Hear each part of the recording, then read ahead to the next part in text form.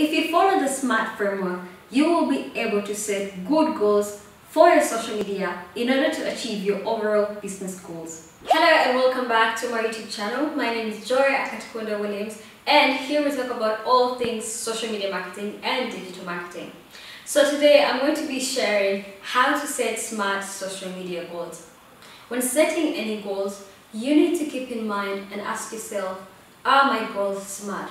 By SMART, I mean specific, measurable, attainable, realistic, and time-bound. When setting social media goals, you need to ask yourself, how are my social media goals relating to my general business goals? You need to ask yourself if social media is going to be at the core of your digital marketing strategy. Once you answer these questions, you will be able to set and refine your goals to achieve the best results. So, before you set your goals, make sure to follow the SMART framework, and we are going to see SMART means specific, measurable, attainable, realistic, and time-bound. Let's look at this in details. Number 1, your goal must be specific.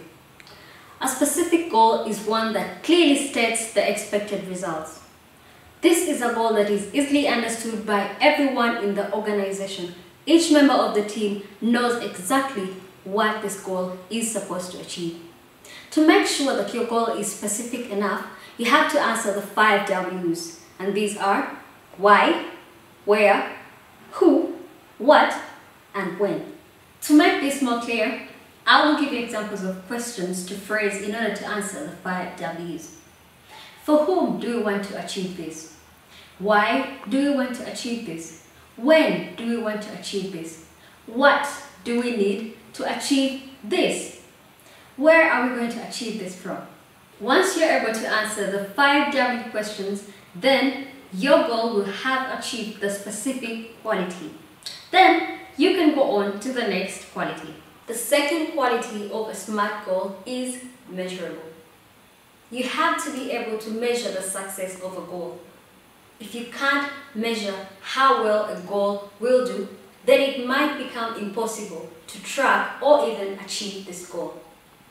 If you cannot measure how well your goal is doing, then you will not know whether you are doing poorly and improve your efforts, or if you're doing well and maintain or even do better with your efforts. So, in order to know how you're standing with your goal, make sure that your goal is measurable so that you have the right metrics to know how you are standing with your goal.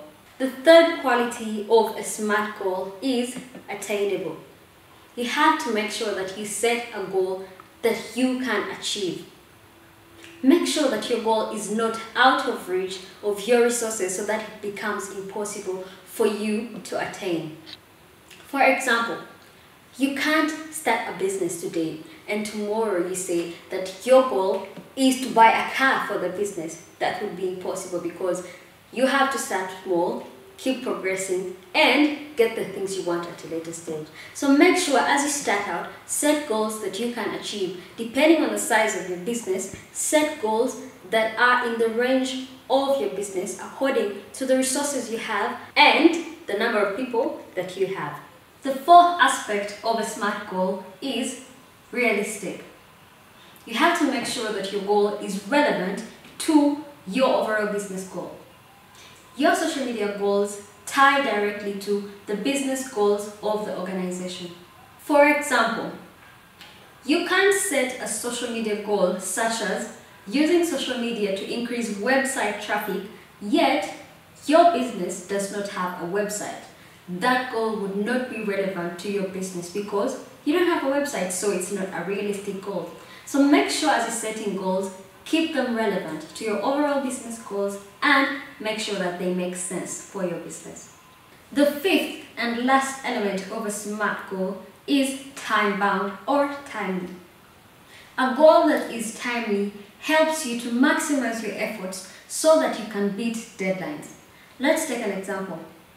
Let's say you have a YouTube channel and you want to increase subscribers.